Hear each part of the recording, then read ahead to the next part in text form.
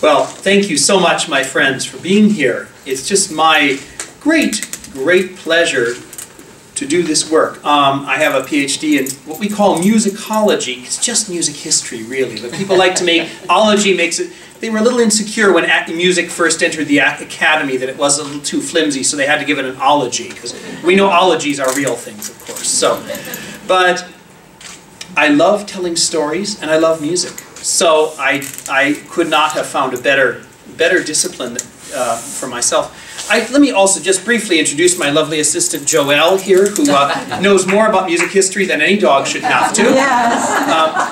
And occasionally she will get up and dance during the music.